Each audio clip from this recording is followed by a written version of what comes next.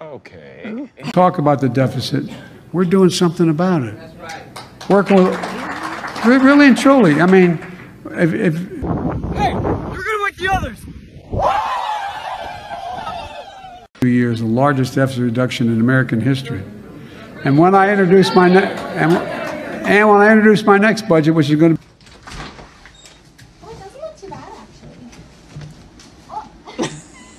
has the highest rate, one of the highest rates of gun ownership. But guess what? We're going to ban assault weapons and high-capacity magazines. When we did it last time, it reduced.